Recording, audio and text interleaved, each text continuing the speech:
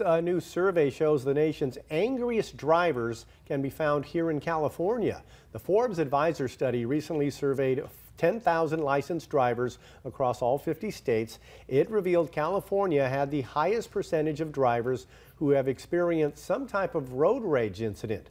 Those include being cut off on purpose, cursed at, threatened, or tailgated. These actions can actually lead to suspensions of licenses, misdemeanor, or felony charges. Missouri, Utah, Oklahoma, and Colorado rounded out the top 5 for the nation's angriest drivers. While on the opposite end of the spectrum, drivers in Hawaii reported the fewest number of road confrontations. Hey Central California, stay up to date with all the latest news and weather. Don't forget to hit that like button and subscribe to ABC 30 Action News.